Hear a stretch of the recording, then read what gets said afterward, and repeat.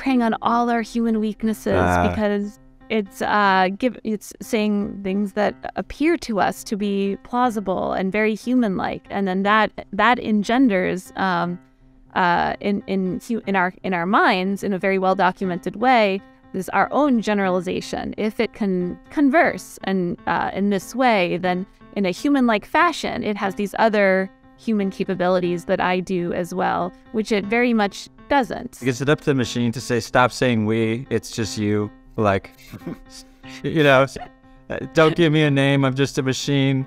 Or is it up to the person to not do that?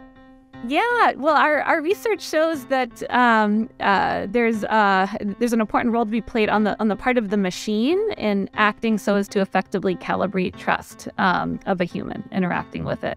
In a factory setting, CNC operators, technically they don't need to learn manual machining because the machine's always going to make the cuts. But they learn every machining, course. They're going to teach you the principles of manual machining, even though you don't have to do it. And it's not because they really expect you to do it on your own, but it's this idea of learning how to understand what a quality part looks like, what principles the machine's actually using when it's going through the tasks, and that makes you a better programmer and a better quality person down the line. You can really free people up to be more creative and to take jobs that have become worse and worse over time, including some factory jobs that no longer pay as well as they used to compared to alternatives, and make them significantly better and more interesting and more creative. It's the AI paradox, which is that once AI works, you don't call it AI anymore. The AI is like the biggest circle of the Venn diagram of like what we work on. So, like voice recognition technology, like when you're like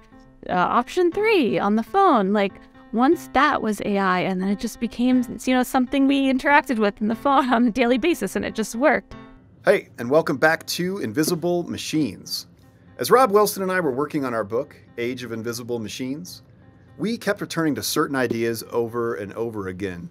One of them being that the goal with conversational AI and hyperautomation isn't to replicate the ways that people already do things. It's to use these technologies to find better ways of automating certain processes. And that the path to creating those automations often involves direct input from the people who best understand how those tasks are currently being completed. That isn't to say that this technology is meant to replace those people. The goal should really be to enhance their capabilities, give them more free time for creative problem solving, which is something that humans excel at. And part of that creative problem solving energy can be poured into further refining the automations that were designed in the first place, so that it creates kind of a nice loop where humans are helping machines become better machines, and machines in becoming better machines are helping humans become better humans. So we were really excited when we found an article in Harvard Business Review, a recent article called A Smarter Strategy for Using Robots, that confirmed that these same considerations have to be applied when working with machines that aren't invisible, with machines in manufacturing and other aspects of robotics. So today we are really excited to bring you a conversation with the authors of that article, Julie Shah and Ben Armstrong. So Ben Armstrong is the executive director and a research scientist at MIT's Industrial Performance Center.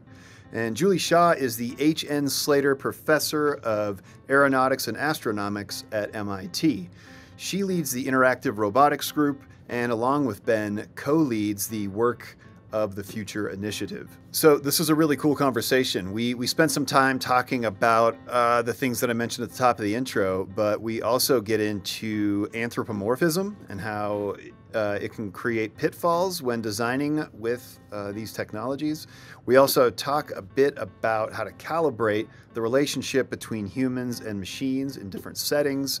And we talk about the term artificial intelligence and how, like the term UX, AI is a bit too broad to use in a lot of discussions about this technology and can actually cause some confusion. So this is an exciting conversation. One quick note before we jump in.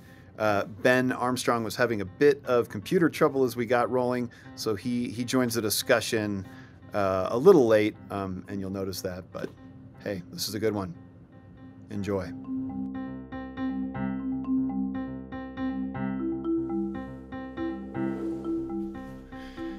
right, Julie, thanks so much for joining us.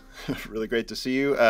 Rob and I were quite smitten with the article that you co-wrote with Ben Armstrong, A Smarter Strategy for Using Robots.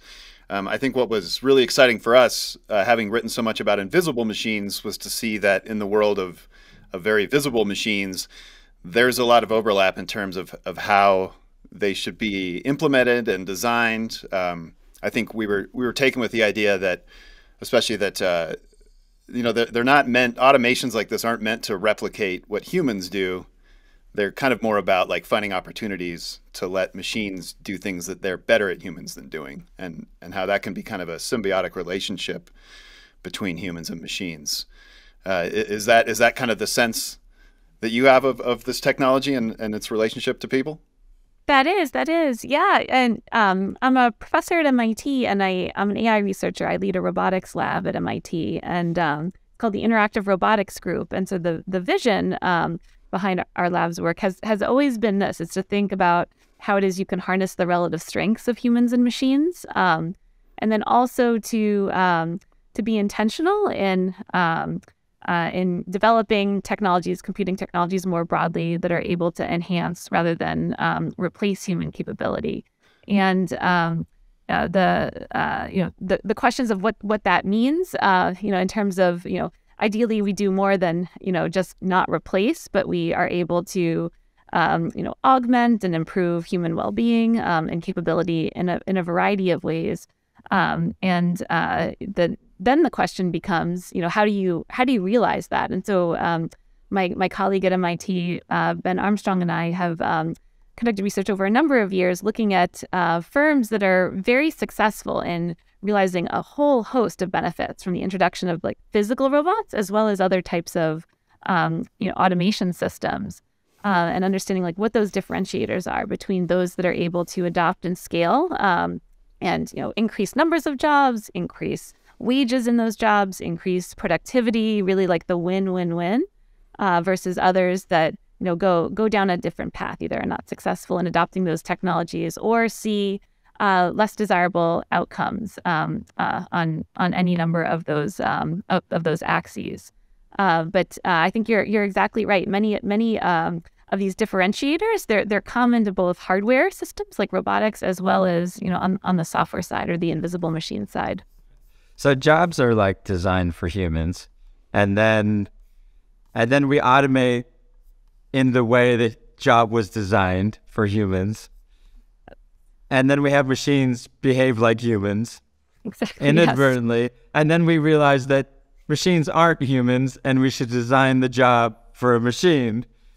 And I guess there's a journey, right, that these companies go on with each of those to go, can we automate this? We just had a conversation with Aveda Sampson from Google, and I was like, if I designed a machine to color for my kid's coloring book and showed it to them, they wouldn't get it. They like, I don't understand.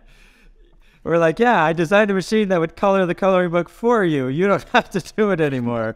They're like, why? That's not my objective, right? My objective as a human isn't to color as many coloring books as I can. But clearly that was designed, that coloring book was designed for a human to do. And some jobs are designed for experience, and then some jobs are designed for productivity. And then we mix these up and we start designing machines to do the jobs in the way humans do them, and it makes no sense. Yeah. The illustrative example that's used in robotics, and we use in classes as well, is you think about the Roomba, which everybody has some personal experience with, so it really resonates. But it was like maddening at first with the first Roombas deployed in our homes, and I felt this too. It's like it isn't vacuuming where the mess is. Like I have a bird, there's bird seeds all over the floor, and it's gonna take like 3 hours for it to slowly like bounce its way blindly to like literally one place I need vacuumed before people come over. So you're just like, okay, never mind, and then pull out the vacuum and do it yourself. But on the flip side, if you like open your mind and conceive of like incorporating this Roomba into your home environment with the joint goal of a clean house, then you don't just vacuum right before you have people coming over, but right. that It just you don't have stays to think vacuumed. about. Like, yeah, you leave for work, and ideally you don't watch it slowly bounce around the house in ways that don't make any sense. Like you're not home, ideally. You're not home. That's the way to do it. Like you set it when you're not home, so you don't have to be agitated. Those are the older type of systems. Now there's many systems that do math, and they're much more sophisticated in many ways. But that system is highly successful as a vacuum cleaner, but you need to incorporate it into your workflow and your home life in a different way. And then the benefit of it is you never really need to think about vacuuming again, and you just come home to a clean house. But it's quite hard to take those few steps back and then really ask yourself, like, what is that larger design space? How do you need to equally redesign the human's role and the human's work to be able to, when I say like design a human machine system is really what you're aiming to do here. And in many settings, in manufacturing, we've seen in other settings, you benefit a lot from approaching it with that mindset. And it can be a real missed opportunity, really incremental gains if you look narrowly at what are the tasks the person is doing, how is it being done, how do I take pieces of that and automate it. Got it. Where does anthropomorphism fall into a productivity-driven environment for machines? And is it like, is the robot a machine, and should I give it a name, the Roomba, or is it the whole system of robots in my house a name? Is there a self? Is there a danger to even insinuating there's a self? Yeah. So anthropomorphism is really interesting to me. So, people attribute like human-like qualities to things that aren't even anthropomorphic. Like our industrial robots in lab, they're just like standard orange industrial robots, and our people come in, they interact with them, and then over the course of maybe even like a half hour, they feel like bonded to this industrial robot. They'll give it a name, they'll talk about it, with its name that they've given it as they're providing their, responses to us on working with the system. There is a danger to it's very easy to trigger that type of response in a person. And there is, a flip side of that, which is, you actually don't want your robots to be too cute. You don't want to do this for like the cuteness factor, because there's this well-documented phenomena. I'm faculty in the aerospace department at MIT. So there's this well-documented phenomena that the more anthropomorphic a system is, the more easy it is to engender trust in that system.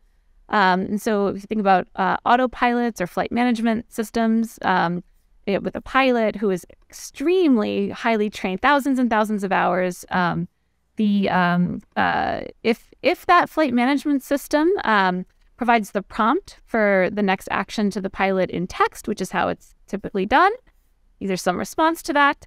If it's a woman's voice that conveys that same sort of directive, a pilot, it's been shown, is much more likely to accept an incorrect directive from that flight management system when it's expressed with anthropomorphic aspects associated with it. So it's really not about engendering trust in a system, especially for trusted applications. You really need to think about calibrated trust, and the anthropomorphic aspects of a system can really undermine a person's ability to effectively calibrate trust in these systems. And so I'm very, very wary, even if you don't make your system anthropomorphic, you have these effects. Right. But with everyone you layer on, you really, there's risks associated with it. It's really another set of design decisions that need to be considered more holistically. You think it's up to the machine to do that? Like, is it up to the machine to say, stop saying we, it's just you? Like, don't give me a name, I'm just a machine? Or is it up to the person to not do that? Yeah, well, our research shows that there's an important role to be played on the part of the machine in acting so as to effectively calibrate trust of a human interacting with it. So, and then you see a part of that in the boom of research and the importance of explainable AI. One of the motivations for being able to explain the the behavior of a robot or the output of a classifier or a deep neural net, is to be able to not just engender trust as someone will use the system, but for a person to build a conceptual model of how the system is behaving when they accept its output and when they don't. There's design on that side as well. How you design those explanations, what models you choose that facilitate the use of one form of explanation or another. Got it. And Ben beamed in finally. I think Scotty got the beaming system working as you tried and come in a few times. Yeah, we've got Yeah, I was trying to talk earlier, and I heard everything that Julie said, which is great. So I don't really have anything to add, but I'm sorry that my computer was not cooperating earlier on. Not a problem. Now it seems. Yeah, that's a funny reference. Like I always think about, a lot of times sci-fi does like kind of inspire the future, but then I kind of look at some of those Star Trek episodes and I see them like sprinting to the room where they beam people up to get them up in a hurry, and you're like, wait a sec, why didn't they just tell the machine to do it? Why do they have to run there and press a button? They have a computer they could talk to. What's happening here? So yeah, one of the things I really connected with in your guys' research was this idea of like lights out, like going from this objective of fully autonomous suggests that you're not going to up the game, that the goal is to keep the bar where it is and just automate and make it cheaper to do it, not to automate to raise the bar. And I believe you guys, what you're suggesting is the big opportunities in raising the bar, not just automating the bar where it is. Did I get that right? Yeah. Yeah. Oh, go ahead, Ben. Yeah, well, there are two fundamentally different types of innovation. One is optimization of a process that has a particular endpoint. So you know that I want to produce 10,000 of a unit, and I want to do it as fast as possible. I know what the unit looks like. The designs are all spec'd out. And then the question is just, here's the race. How fast can you run?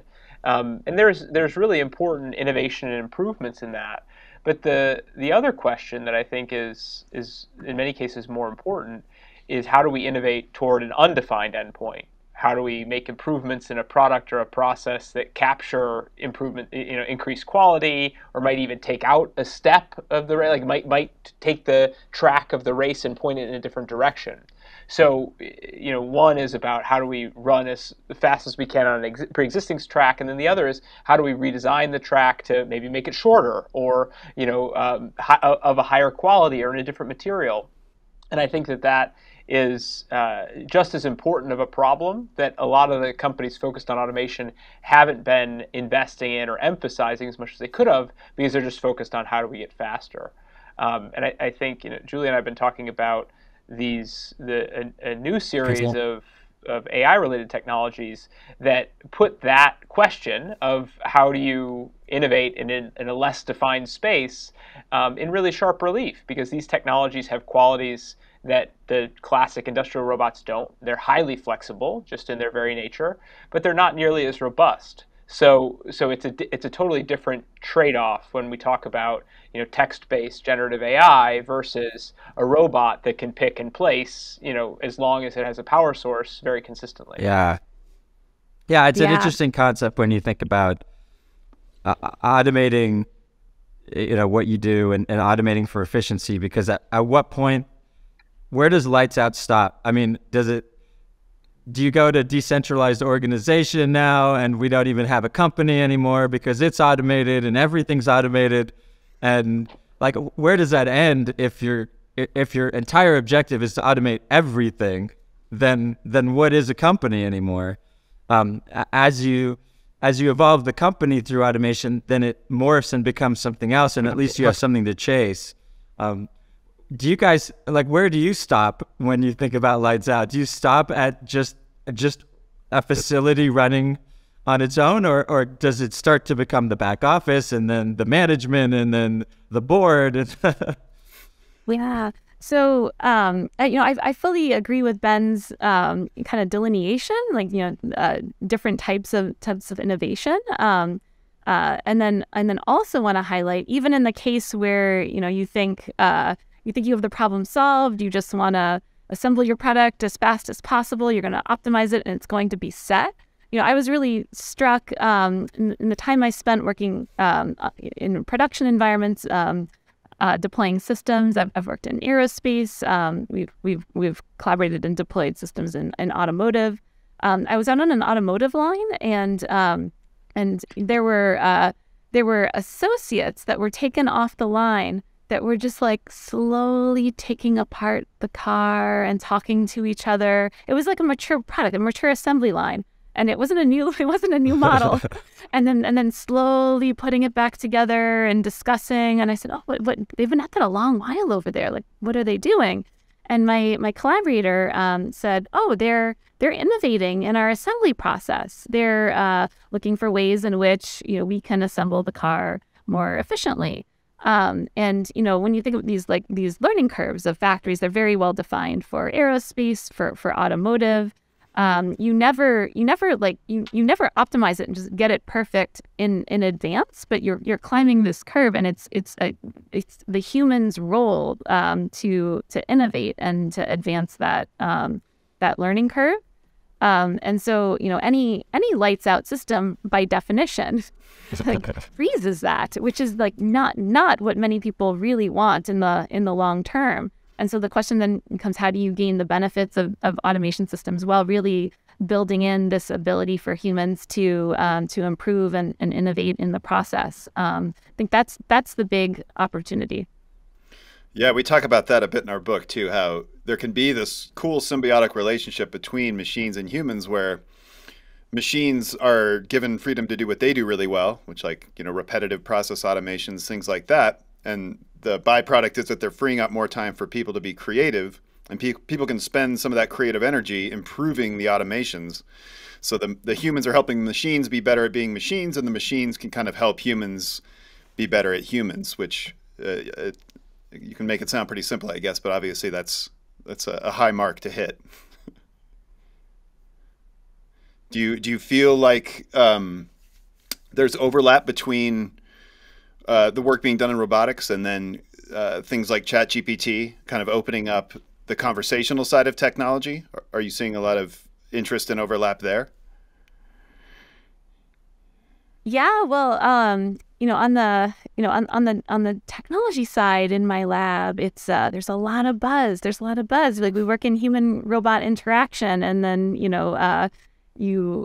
need to constantly be able to evaluate and discern, like, what is the state of the art, what's an easy problem, what's a hard problem. And I agree with Ben's sentiment and comments. Like, when we talk about the GPT family of technologies, they're in our HBR article, we talk about some of the challenges around design, implementation, making the business case to be able to fully utilize these technologies and scale them. And a robotic system, and even AI, I mean, not by and large, but almost uniformly, it's designed to do very specific tasks up until very recently. And you hone it for a very specific task, and it requires a lot of resource. Like, whether those resources are being put into cultivating your training data, or they're translating in a more manual sense, like human domain knowledge, high bar and effort towards making these systems work the way they need to work. And like the very interesting thing and the promise of these foundational models is that they're very different and that they are extremely flexible. And the ways in which you interact with them, the expertise required to be able to leverage them and make use of them is very, very different than the other types of technologies we've worked with to date. And so I think it raises different questions. It raises a whole new set of questions about this very flexible technology that's highly accessible, but with like important flip sides to it. Again, I mentioned I'm in the aerospace department. These are many set of applications where we care very, very much whether the output of the system is something that can be relied upon, that's correct or incorrect, or Right. And then and but people are flawed in similar ways. We have like well characterized biases and heuristics that we use, and yet we're able to perform at the highest levels in the most complex tasks. Air traffic controllers, fighter pilots, and it's because no human on their own can perform at those tasks. But we design structures and systems and ways in which people are going to cooperate and cross-check, and different types of expertise that are brought together, such that we can perform in those ways. And so I think it's a very exciting opportunity to really very aggressively understand how this is a technology that fits together with the other capabilities we have to achieve high performance in tasks where you might initially think it might not be well suited for. Yeah, I'm glad you brought up precision, because that was one of the areas I wanted to talk about, because the idea that a technology like ChatGPT, like large LLMs, allows us now to talk to machines, right? And then instruct machines, especially physical machines, right? That dangerous physical machines like cars. And there's a reason that coding languages exist. It's around precision, right? It's around being precise about what your intentions are and what you're trying to do. So if English or just language in general was a precise enough medium, then why wouldn't code be language already, right? It's not precise. And so if this becomes the new coding language for our machines, is this dangerous to that point? Like we're imprecisely, and so this idea that, now we can code through language and the language will produce code, and now the person doing it doesn't need to understand the code. Now we have this precision problem where machines are like, running over people because, I didn't mean to say it like that, or you misinterpreted what I said. That idea of precision, where does that fit into all of this? And on a danger side, right? Like, is language the way we're gonna get machines to do what we need them to do, or is coding here still needed? So what's more interesting to me about language is the modality for interaction, but I can come back to that. What's more interesting to me about this is that we talk about in the HBR article the importance of making these technologies more accessible to those with the domain expertise and being able to lower the burden for them to work with the systems. And so I see how you immediately jump to thinking about the large language models as being like, well, language is the natural way that people interact with other people. So maybe this is the way to achieve that. But domain, for many tasks, deep domain expertise is required. It's not necessarily a compact process to translate that even to another person. I learned through collaboration with Ben and the research we've done in manufacturing firms, it can take like a year and a half to train up someone to do a task like proficiently independently. So then I'm like, oh, no wonder it's so hard to train our robots to do even relatively simple tasks. But the work that's being done is complex, and it requires significant domain expertise. So the question becomes, how do you translate that? And the large language model is the latent space that's learned from ingesting such large corpora of multimodal data, is like potentially a very important bootstrapping tool to be able to take relatively then little information, but the information that's necessary for the bespoke task or the bespoke setting, but be able to leverage much of what we think about as sort of common sense knowledge about relations and things in the world. I think that's enormously exciting. The interface of like directing a system to do something with language. So I have bad news, which is that our lab has Not more bad news on this. And it turns out that, like there's, even if you want to be more precise about what you're expressing to the machine, there's like these well-codified translations between natural language and these sort of like temporal logics, or these logical specifications that a machine can use to compile, or a robot can use to compile a program.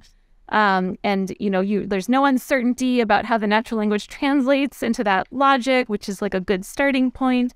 But even if you use those means, and you have someone that's a deep expert in temporal logic and understands the operators and understands like mathematically how the system will compile to produce the program, like years and years of deep domain expertise in this little area, and you want them to express the system, do something like very simple, like visit a few waypoints and avoid a few areas where you're worried about collisions, people can't do it. Like there's like no one pass forward from a person to a machine. They don't understand what they've conveyed. We can show that via metrics. The system, obviously people don't typically make explicit everything they need on the first pass. And so much like humans, like we take feedback and we quickly refine and we quickly are able to correct. We have this very rich way that we do that in an interpersonal setting. We lack that for machines. Any one-way passive information of commanding another person, like we know in the human world, is like destined to failure. Like the person's not going to reflect their understanding of what you asked them to do. You can pretty sure they're not going to come back having done the task the way you intended. And so that feedback loop is crucially important, supporting that feedback loop for a person to see reflected back what they conveyed, do the difference between what they intended to convey. I'm not sure that the large language models make that process easier. That gives you a lot more flexibility. But yeah, I think the jury is out exactly how you use them to help in that process. Yeah, I mean, we kind of look at large language models as a front end, an interface looking for a back end. But I think if you're not, working with technology every day, it's easy to think that it's this complete solution or that can do all these things it can't do. But obviously it lowers the barriers between humans and machines, but there's a huge missing component to it. It's just such a small piece of what automation entails. And I think, we talk a bit about in the book the need to just iterate and get going right away, especially with just invisible machine type designs where you're creating these automations, like, find a safe space. I think in the HBR article you mentioned Mass General Brigham kind of taking that approach where you find the people on the team who understand what you're trying to automate and have them working with the technology to kind of create those automations. And ChatGPT certainly, it might make that easier. It certainly, I think, helps people see that as a path to communicating with machines and kind of shortens the on-ramp a bit. But there's like so much collateral damage. And I guess it's probably different with robotics too, because you can't really like test as willy-nilly as you might with something more abstract. One of the things I worry about, and I've seen, because it's such a low barrier to entry to plug in a new GPT-driven chatbot in your software, you see a lot of companies, I think, using it in ways that could be damaging because you can't really predict where it's going to make errors, right? It could just have factual inaccuracies in totally random places, and you don't really know how it came up with that or how it could be fixed in the future. And if you give it the same prompt again, it might not have that inaccuracy. Where if you're dealing with someone, like, for example, if we're asking a student to do a task, we have some idea of the high likelihood errors they would make and the low likelihood errors they would make, and it would make it easier for us to fact check that document and edit it or whatever the task is. So I do worry in particularly tasks where quality control needs to be high and like you say, precision needs to be high, that the task of editing and quality checking the output from these type of probabilistic models, it's really challenging. And I think it's going to take a different type of fact-checking mind than is currently present in some industries. So I'm encouraged in part by the experimentation. I know there's been a lot in kind of the marketing and sales world around drafting emails or finding, customer audiences where, if you make a mistake, it's probably not the end of the world. But the idea that the technology just is never, the plan isn't to make it completely robust because that's not how it's designed. That limits the amount of use cases that it can operate on its own. And I think it also makes it so that there's clearly a skill shift where certain skills like fact-checking, editing, supervising that type of algorithm are really, the demand for those skills we imagine could go up.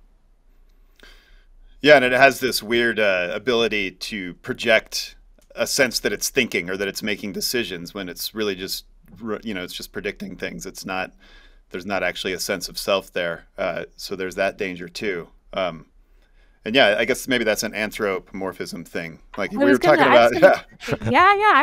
That's exactly what I was going to bring up, back to the anthropomorphic discussion. This is like, it's preying on all our human weaknesses, because it's saying things that appear to us to be plausible and very human-like, and then that engenders in our minds, in a very well documented way, is our own generalization. If it can converse and in this way, then in a human-like fashion, it has these other human capabilities that I do as well, which it very much doesn't. So and you really have to counteract that to be able to parse through what are its strengths, what are its weaknesses, and how you integrate that into a system that's able to compensate, a system that also includes people in a supervision or oversight role.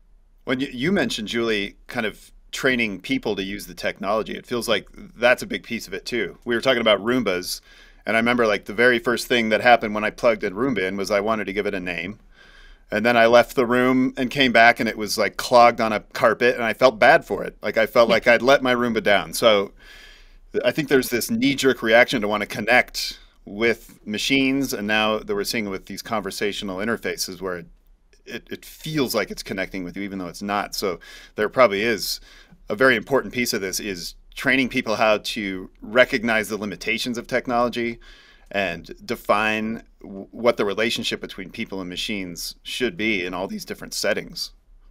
Yes. Yeah, one of the things I was, I've been exploring is this idea of like what is the real danger? There's always the perceived danger and the emotional danger, but what is the real danger? For me personally, I could speak and say that the danger for the GPS is, for me, is when I'm halfway to where I'm supposed to go and the battery dies, and I don't know how I got there, and I don't know where I'm going, because I wasn't paying attention at all. I was just deferring the cognitive load entirely to the machine. I have no idea where I am.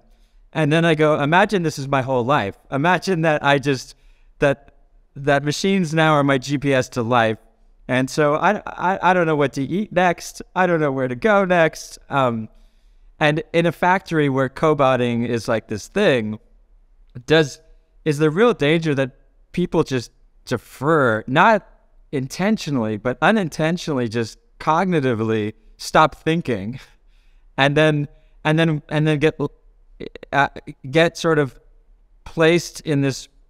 They're not observing, right? They're just not observing anymore. It's like saying having a driver in a car that's driving itself. They stop paying attention. Yeah. So skill degradation is real. So think about pilots and cockpit automation and those flight management systems. There's a reason why pilots are trained and are required to remain current on flying the aircraft. They have to manually do a certain number of takeoffs and landings, in a month or a set time frame. And in addition to that, your commercial airliner is flown, basically fully automatically for 99% of the vast majority of flights. But the pilot, is their job didn't become easier, and you still have two pilots. Their job actually became harder, and their training requirements became more substantial actually as this the automation was introduced, because in addition to learning how to fly the aircraft, they're also training on the technology. People need to train on technology for these reasons. And they're not just trained on how to operate the technology, like what buttons to push or how to pull up the map or how to, click proceed. But they're even trained in communication. So pilot, co-pilot teams, they have active crew resource management training on how to communicate effectively with one another, what information needs to be provided when, how their actions mesh, and how communication plays a role in that. And when cockpit automation was introduced, they actually have to undergo crew resource management training with the technology, because it changes the way that the pilots communicate with one another and the information needs. And it actually makes it more critical that they're communicating effectively so that they can be able to understand when to rely and when not to rely on the automation. And so but we have the safest air transportation system in the world in the U.S. I mean, it's incredibly safe. It's mind-boggling how safe air travel is, and that is because of the introduction of automation. And I think that we have the same potential here for these new technologies to really like up the level on what we can all do and how productively. But I think we also really need to be realistic that it doesn't actually reduce our role in many ways. We're going to need to train on this technology, and jobs will change. Training requirements will change to be able to work with it effectively like that. Does it sort of make sense to like build into the system and the design where the system itself actually ensures that you stay? So in other words, instead of just taking off, landing, every once in a while it says, let's have you take off today. Let's have you land today. Yes, I just want to keep you. I just want to keep you, your skills sharp, right? Yeah. And it's not just pilots. The TSA agents at the airport,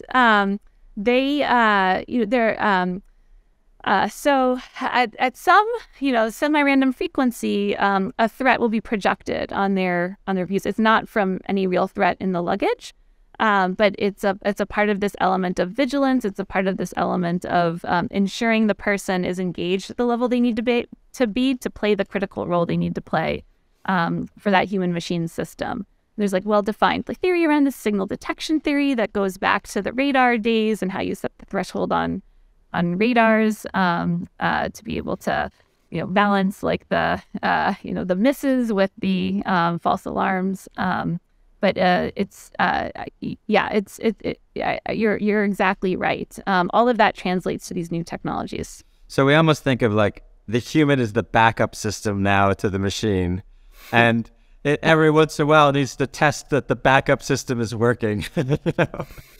I don't know if I'd think about it that way necessarily. I think similarly to how when you move up in seniority within a firm, you end up delegating and managing the tasks that you might have done when you're a more junior person. Okay. So I think, similarly to pilots in a factory setting, CNC operators, technically they don't need to learn manual machining, because the machine's always going to make the cuts. But they learn every machining, course. They're going to teach you the principles of manual machining, even though you don't have to do it. And it's not because they really expect you to do it on your own, but it's this idea of learning how to understand what a quality part looks like, what principles the machine's actually using when it's going through the tasks, and that makes you a better programmer and a better quality person down the line. So yeah, I don't quite think I imagine there's some strategy where you could think about a human as a backup, but I actually don't know if that would be the most productive at the firm level, because at the firm level what you want the human to think as a supervisor that's trying to make the machine more fine-tuned, more productive.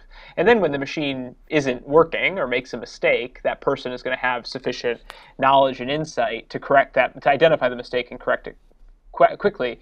You mentioned the Mass General Brigham concept. They have a really interesting process. They use robotic process automation. It's an old technology, and what their goal is to take repetitive tasks and hand it over to the machine. But they're actually going to use the same process with more sophisticated technologies, including AI decision support systems, and they can do that because they now know how to access domain experts, know how to train domain experts in the technology, and know how to go through and really measure a process and pick out the parts that can be automated. So I do think moving that person into more of a supervisory role where they do very valuable work and they can actually be paid more rather than less is the way to go, versus just thinking like, oh yeah, that you're going to have the person, they're going to jump in when the machine's down for one reason or another. So we got these design patterns for human in the loop, right? Potentially like human as a backup, human as a supervisor, human as a, and I wonder if a lot of that's a continuum. Like are you the supervisor of the machine until the machine learns enough that it starts supervising you? And is that what people are afraid of? And should they? Because at the end of the day, you're still the decider, even if you're being supervised, right? You can still turn left and it will recalculate, right? Is there that fear that at some point that they supervise you, it flips roles? Well, I think back to like the a human's role in innovation, that ensuring that your person has like the knowledge and expertise to be able to help drive that innovation process. It requires the foundational knowledge and expertise of the process, but then also the technology, and that capacity has to come from somewhere. And so we've seen really exciting examples in firms where that capacity actually comes from automating in the process. So right. One of the operators said, I was just crazy busy. I used to be crazy busy bouncing between these machines and keeping them going. And then when this automated system was introduced, I was able to move towards supervising multiple machines. And now actually I have the mental capacity to be able to look at all of this and think about how do we do it even better. And just think about like the difference in realizing like a human's potential versus like being so busy feeding machines to being able to step back and drive that positive feedback of even further improving the process, improving productivity, improving opportunities for upskilling, individually or for others. I have the design templates. I think you're right. I think like there's a continuum, but we don't often talk about the design template that engages the person in that way and moves them along a trajectory to be able to accelerate that kind of positive feedback loop. Rob, so the question around, will the machine, who's the boss, right. really? And I see that in some domains, we certainly are responding to cues that machines give us, and they're affecting our behavior. So, this is a classic idea about the panopticon, that when you're observed and surveyed, you're going to behave differently than if you felt like you were private. So workplace surveillance techniques or monitoring on enterprise software, those could change the behavior of workers where they don't feel like they're working independently. They're working because of in response to being monitored. But I don't think that's the behavior change there is because the machine's monitoring you. It's because you think that your human boss might be perceiving that. Similarly with the studies on social media and responses to social media cues, right? It's not because the social media, just the feed of the social media, it's because of the people behind that whose opinions or perceptions you're worried about. Yeah, like a selfie. A selfie isn't, you're not nervous because it's just you, right? It's not a Zoom call. It's a selfie. You're not being observed unless you choose. I think that's fair, and I'm not trying to say here that technology is neutral and people are the only problem, right? Technology can certainly stack the deck in one way or another, and play on the behavioral tendencies of individuals. But here, what I think is important with these tools is that you can use them to make jobs better, or you can use them to make jobs worse. If you pair them with tactics like workplace surveillance or very rigid rigid job designs, that type of thing. So there's certainly ways that you can use automation technologies to promote drudgery. Yeah. That's very doable, and in some cases we see that. But they're also flexible enough where I think you can, like Julie described, really free people up to be more creative and to take jobs that have become worse and worse over time, including some factory jobs that no longer pay as well as they used to compared to alternatives, and make them significantly better and more interesting and more creative. Yeah, one thing I really wanted to ask you guys, because I have a opinion on this, but is AI the term anthropomorphic in itself, and that all we're really talking about is dumb machines becoming smarter on a continuum, and AI is a red herring, and it's just throwing us all off because we're just talking about a skill saw that can recognize the difference between a piece of wood and a finger, or a car that no longer, and that machines are already killing us, and maybe just smarter machines kill us less often, and it might be the actual remedy to the dumb machines that are killing us today, and that AI is just it's just making everybody go off topic. Yeah, there's an old joke that when I started in AI and it still exists today, but AI it's the AI paradox, which is that once AI works, you don't call it AI anymore. The AI is like the biggest circle of the Venn diagram of like what we work on. So like voice recognition technology, like when you're like option 3 on the phone, like once that was AI, and then it just became something we interacted with in the phone on a daily basis, and it just worked. And Google search is AI, but we don't think of it anymore because it just works in the world, and we're familiar with it. So the joke is that AI researchers are always destined to be working on something that like almost but not quite doesn't really work. And it's just been really like, that's how I was introduced to AI when I started in the field by like my PhD advisor. And like now I have like enough of a career to actually like see this happen many different times. You're like, oh, this is a real thing. So it's interesting to see like what is the next thing that is no longer AI to us. But within AI, then there's this like subset of AI, which is machine learning. And then there's a subset of machine learning that is deep learning. And then there's this, subset again, or, that is like artificial general intelligence, which is, AGI, which is what many people are sort of concerned will be the thing that can do everything.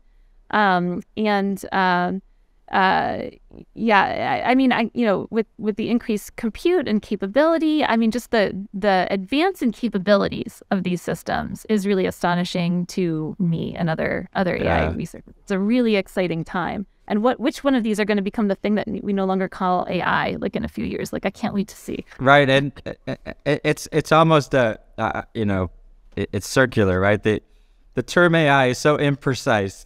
It's just an example of how imprecise the language is, and we don't even know what that is. and AI is not a term you could translate into code. There is no code for AI. There's no specific line of code, right? There's no translation in Python or anything to AI. It's kind of this amorphous moving target. Yeah. Do you think that we're in a moment right now where we might be able to actually kind of set a paradigm in terms of the relationship people have with technology, where we don't have to think of it as a supervisor? It can be an ally. It can be there to improve our workflows and actually like help us make better decisions. To me, I guess it feels like maybe that's a small window, but maybe it's open right now. Is that something you think? Yeah, no, I think it is it's a window that's open. It has been open for a long time, and there are many great success stories of succeeding in developing AI or automation that does exactly that.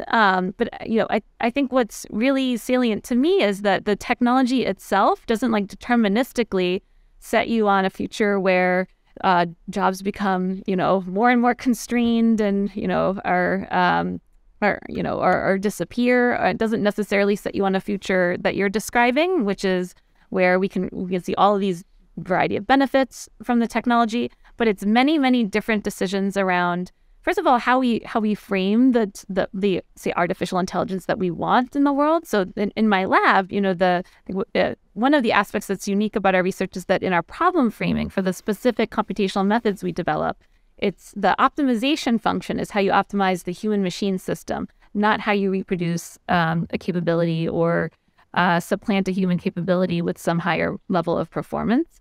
And when you change that objective function for the capability you're developing, you end up with different technologies. So that's one starting point. There's design of the technology. Then there's a whole host of decisions you make in how you implement that technology. That is it a surveillance state and you see all these negative, or is it used in a way that improves ability as a person to be creative? And then there's and then what ultimately matters, what's very important, is how you make the business case for that technology. That in some sense drives everything else. right? And that's another set of choices you make. And so it's really exciting to think about how we intentionally make choices in all those different ways that can move us towards what probably many would agree would be a more positive future versus the doomsday scenario. Yeah, I'm curious. Put you on the spot here. Do you guys? I noticed that a lot of people that are in AI, when talking to their peers, don't use the term AI. In fact, they tend to only use the term AI when not talking to their peers. Do you find that? Like, do you guys use the term AI amongst yourselves, or is that just a term you reserve for the rest of the world to understand what you do at a cocktail party because you don't want to explain what deep learning is? It's not, the term AI isn't specific enough to be able to use it. Like, I would never go to one of my colleagues and be like, I'm an AI researcher, but in public talks, I'm like, I am an AI researcher. But, there's like, the types of models that I innovate in are like very specific types of models. The applications are very specific types of applications. The studies that I run are very specific types of studies. And then we need to communicate like at a different, it's just not meaningful to talk about it as AI more broadly. You can't advance in the technical field without being more specific. And I think it's also very valuable to understand that, these different parts of the field of AI, the strengths and weaknesses of the technology are drastically different. So I did my PhD before machine learning was really a thing. That's how old I am, I know. And I did my PhD in artificial intelligence planning and scheduling. So, that's constraint-based reasoning.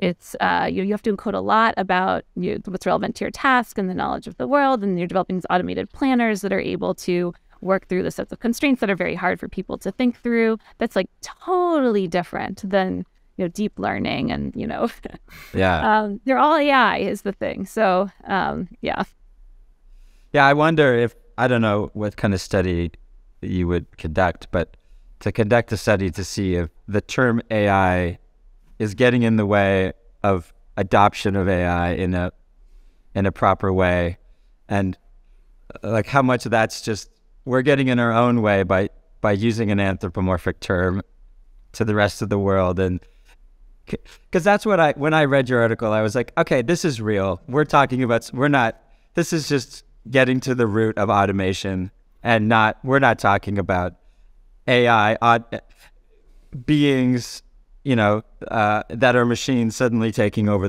It's just very clear, very practical. And Julie, how often do you get asked if when computers are going to become autonomous or sentient? Yeah, the sentient question. Oh my God. What? And then I'm like Josh. I'm like, it is a statistical model. It is like a. I know. It's not really fair to say it that way, but it's like a thing that you have. It has no intent for you. It has no sense of self. Objective with which it's interacting with the world to try to achieve. Like, at least our robots have some objective. Like they want to affect change in the world through some sequence of actions. Large language model doesn't. So I don't know. Yeah.